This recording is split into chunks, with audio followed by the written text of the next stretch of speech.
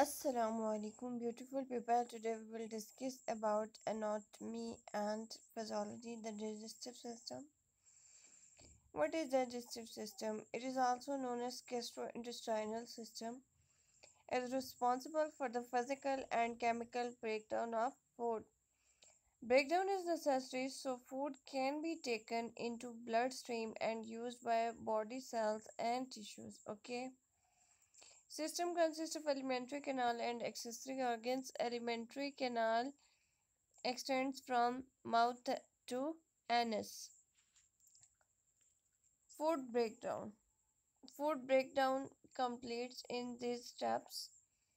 Which steps?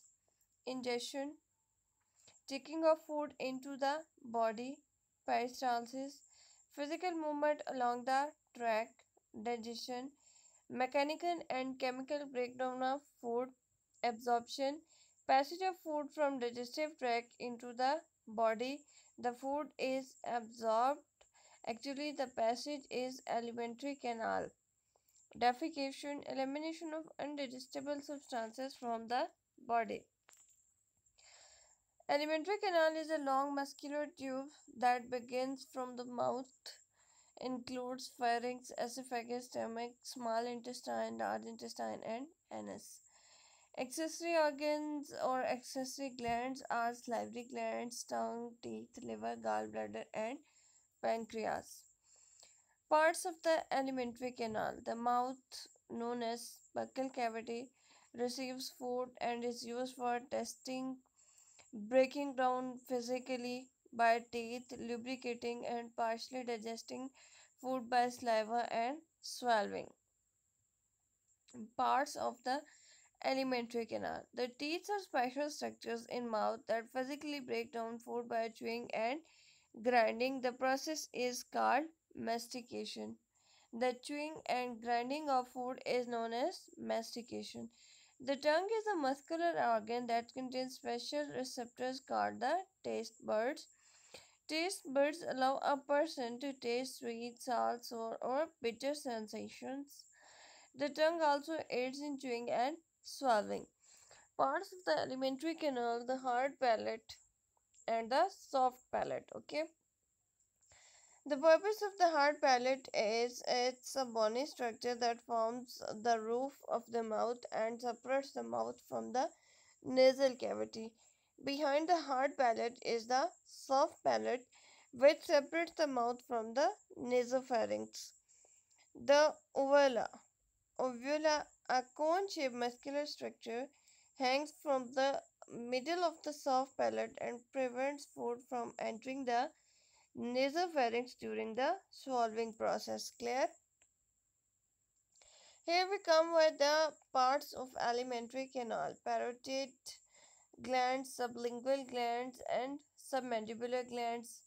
Cheek and jaw are parotid, beneath tongue sublingual glands are present, and submandibular are present in the chin or neck. They produce liquid called the saliva. Saliva lubricates mouth during speech and chewing and moistens food so it can be swallowed easily. It contains a salivary amylase enzyme. Salivary amylase begins chemical breakdown of complex carbohydrates or starches into sugars that can be taken into the body. Parts of the alimentary canal. After food is chewed and mixed with saliva, it is called a bolus. When bolus is swallowed, it enters the pharynx. Pharynx is a tube that carries both air and food. Esophagus. Okay. When a bolus is being swallowed, muscle action causes epiglottis to close over larynx. Parts of the alimentary canal. The esophagus is the muscular tube dorsal to the trachea. It receives bolus from the pharynx and carries it to stomach. Esophagus and the remaining part of the alimentary canal relies on rhythmic wavelength involuntary movement of its muscles called peristalsis. It moves food in forward direction. Parts of the alimentary canal part: the stomach and large part mucous membrane lining. Stomach contains folds called Rage or rogue folds disappear as stomach fills with food. Two sphincters, its cardiac sphincter and pyloric sphincter. Cardiac sphincter, circular muscle between esophagus and stomach, closes after food enters stomach and prevents food from going back into esophagus. Pyloric sphincter, circular muscle between stomach and small intestine, keep food in stomach until food is ready to enter intestine. Food usually remains in stomach approximately 1 to 4 hours. Clear? Um, During the food time in stomach, it is converted into semi-fluid material called the chyme. Chyme is from gastric juices produced by glands in stomach mixed with bolus. Gastric juices contain HCl and pepsinogen that when food is in contact, it converts into its active form pepsin and digests proteins. When a food in form of chyme leaves stomach, it enters into small intestine. It is a coiled section of alimentary canal approximately 20 feet in length and 1 inch in diameter. Three sections: duodenum, jejunum, and ileum. Duodenum is the first 9 to 10 inches of the small intestine. Bile from the gallbladder and liver and pancreatic juice from pancreas enter into this section through ducts or tubes. The jejunum is approximately 8 feet in length and forms middle section. The ileum is the final 12 feet of the small intestine and connects with the large intestine at the cecum. The process of digestion is completed with while food is in small intestine. Products of digestion are absorbed into bloodstream for use by body cells. Intestinal juices produced by small intestine contain enzyme maltase, sucrase, and lactase, which break down sugars into simple forms. Okay. Intestinal juices contain enzymes known as peptidase, which complete the digestion of proteins. They contain stepsin, which aids in the digestion of fat. Bile from liver and gallbladder emulsifies fats. Enzymes from pancreas like amylase and lipase also aid in the breakdown. After the food is digested, it is absorbed into the bloodstream. Wall of the small intestine are lined with a finger-like projection called the villi. The villi contains blood capillaries and lacteals. Capillaries absorb digestive nutrients and carry them to liver, where they are either stored or released into the circulation for use by body cells. Clear? Lacteals absorb most of the digested fats and carry them to thoracic duct in lymphatic system, which releases them into circulation. When food has completed its passage through small intestine, only waste, indigestible materials, and excess water remains. The large intestine is the final section of the alimentary canal. It is approximately 5 feet in length and 2.5 inches in diameter. Absorption of water and any remaining nutrients occur. Storage of indigestible materials before eliminated occur. Synthesis and absorption of some B complex vitamins and vitamin K of bacteria present. Transportation of waste products out of the body. Large intestine is divided into cecum, column, and rectum. Cecum is the first section. Okay. Colon with several divisions: ascending colon, transverse colon, descending colon, and sigmoid colon. The rectum is the final 6 to 8 inches of the large intestine and is a storage area of indigestible and waste. It is a narrow canal called the anal canal, which opens at a hole called the anus and through which the waste leaves the body. The liver, accessory organ, largest gland in the body, located under the diaphragm, secreted bile used to emulsify fats and makes fat water. Soluble, necessary for absorption, stores sugar in the form of glycogen. Then this glycogen is converted into glucose for utilization, stores iron and certain vitamins, produces heparin which prevents the clotting of blood, produces proteins such as fibrinogen and prothrombin, produces cholesterol, detoxifies substances such as alcohols and pesticides, and destroys bacteria taken into the blood from intestine. The gallbladder, small muscular sac located in the liver and attached to it by connective tissue, stores and concentrates bile received from liver when bile is needed to emulsify fats in digestion tract or digestive tract. The gallbladder contracts and pushes bile through the common bile duct into the duodenum.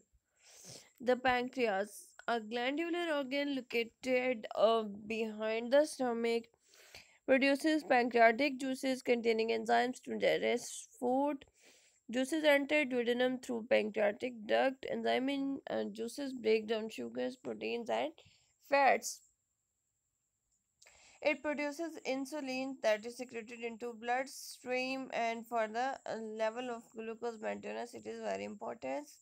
Appendicitis diseases और abnormal condition में आ जाती है जी. Acute inflammation of appendix, usually resulting from obstruction and infection. Symptoms: generalized abdominal pain, later localized at pains, nausea, vomiting, mild fever, elevated white blood count. Treatment: appendectomy, that is surgical removal of appendix.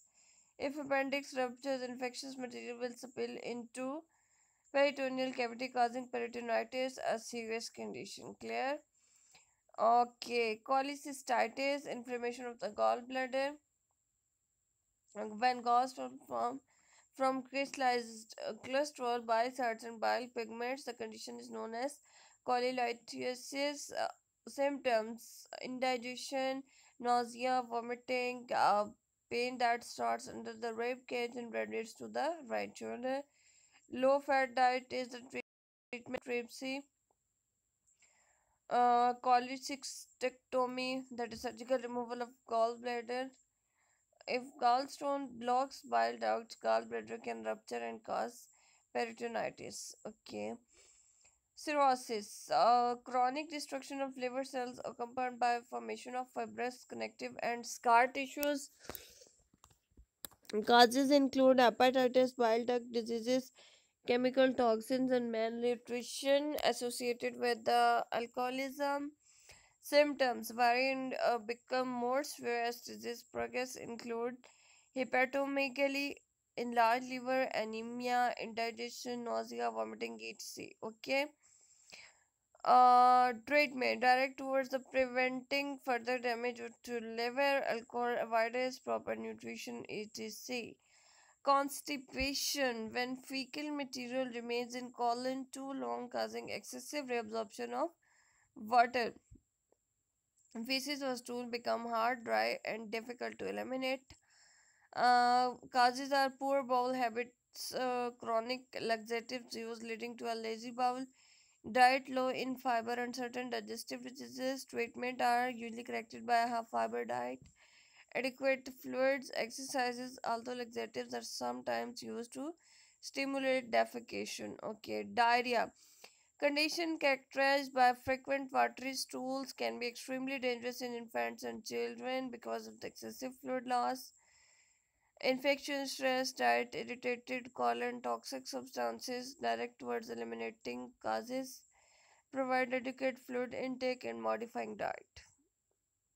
Diverticulitis, inflammation of the diverticula, pouches or sacs that forms in the intestine as the mucosal lining pushes through the surrounding of the muscle. Fecal matter and bacteria becoming trapped in the diverticula can result in abscess or rupture leading to peritonitis. Peritonitis. Symptoms: abdominal pain, irregular bowel movements, flatus, constipation or diarrhea, abdominal distension. Treatment: antibiotics, stool softening medicines, and pains, etc. Gastroenteritis, inflammation of the mucous membrane that lines the stomach and intestinal tract. Causes may be food poisoning, infection, and toxins. Symptoms: abdominal cramping, nausea, vomiting, fever, and diarrhea. Treatment: usual methods are rest and increased fluid intake. Severe cases: antibiotics for fluids and medications to slow peristalsis may be used. Hemorrhoids, painful, dilated, or varicose veins of the rectum and or anus. Causes include straining to defecate, constipation, pressure during pregnancy, insufficient fluid intake, laxative abuse, and prolonged sitting or standing. Symptoms include pain, itching, and bleeding. Treatment: high fiber diet, increased fluid intake, stool softener, sits, baths, or warm moist compresses, and in some cases a hemorrhoidectomy. Okay, hepatitis, a viral inflammation of the liver. Type A, HIV or infection hepatitis, highly contagious, transmitted in food or water. Type B, HBV or serum hepatitis, transmitted by blood or serum, more serious than HIV and can lead to chronic hepatitis or cirrhosis of the liver. Other strains of hepatitis virus identified include type C, D, and E. Symptoms of hepatitis include fever, anorexia, lack of appetite, nausea, vomiting, fatigue, diet, dark color urine, clay colored stool, enlarged liver, and jaundice. Treatment methods include rest and diet high in protein. A liver transplant may be necessary if the liver is severely damaged. Hernia or rupture occurs when an internal organ pushes through a weakened area or a natural opening in a body wall. A hiatal hernia, when the stomach protrudes through the diaphragm and into the chest cavity through the opening for the esophagus. Inguinal hernia, when a section of the small intestine protrudes through the inguinal rings of the lower abdominal wall. Symptoms include heartburn, stomach distensions, chest pain, and difficult swallowing. A bland diet, a small frequent meals, staying upright after eating, and surgical repair. If hernia cannot be reduced, a herniorrhaphy is pancreatitis, inflammation of the pancreas. Pancreatic enzyme begin to digest pancreas itself, become necrotic, inflamed, and edematous. Causes may be used by excessive alcohol consumption or blockage of pancreatic drugs by gallstone. Symptoms include severe abdominal pain that radiates to back, nausea, vomiting, diaphoresis. Treatment depends on cause. Cholecystectomy is performed if gallstones are causes. Peritonitis, inflammation of the abdominal peritoneal cavity, usually occurs when a rupture in the intestine allows the intestine contents to enter the peritoneal cavity. Symptoms include abdominal pain and distension, fever, nausea, and vomiting. Treatment include antibiotics, surgical repair of damaged intestine. Ulcer, an open sore on the lining of the digestive tract causes bacterium helicobacteria. Include symptoms are burning pain, indigestion, hematemesis, and melena. Ulcerative colitis, severe inflammation of colon. Many symptom is diarrhea, contain blood, pus, and mucus. Periods of remission and exacerbation are common. Weakness, abdominal pain, anemia, and anorexia. Treatment directed towards controlling inflammation, reducing stress, maintaining proper nutrition, and avoiding substances that aggravate condition. Artificial open in colon allow fecal material to be excreted through abdomen. Stay motivated for next videos. Allah Hafiz. Hope you enjoyed the content.